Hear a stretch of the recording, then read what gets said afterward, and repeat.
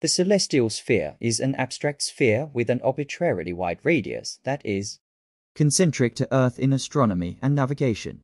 All celestial objects can be imagined as being projected onto the inner surface of the celestial sphere, which can be centered on Earth or the observer.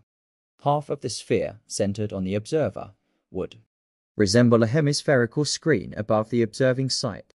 The celestial sphere is a conceptual tool used in spherical astronomy to express an object's position in the sky, without taking into account its linear distance from the observer. The celestial equator divides the celestial sphere into two halves, northern and southern.